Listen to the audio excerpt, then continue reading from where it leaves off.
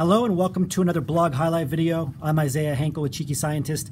This week's blog is what the flow of your PhD level interview process will look like. Okay, so what is the sequence, the flow of the interview process look like, really the end of that job search process when you start talking directly to an employer or an employee that works at a company.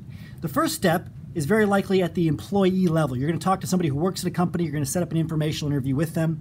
If that goes well, those informational interviews often turn into pseudo interviews in themselves. They'll start asking questions about you. If you don't know how to set up an informational interview, make sure you check out this article.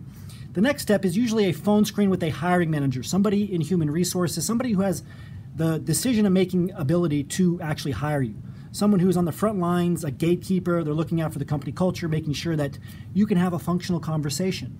From there, it'll move on to video interviews, site visits, and something that you need to read about in the final point in this article. Make sure you check out the article. Go read it now. You go to cheekyscientist.com/blog to see all of our articles. As always, remember your value as a PhD and start thinking and acting like a successful industry professional.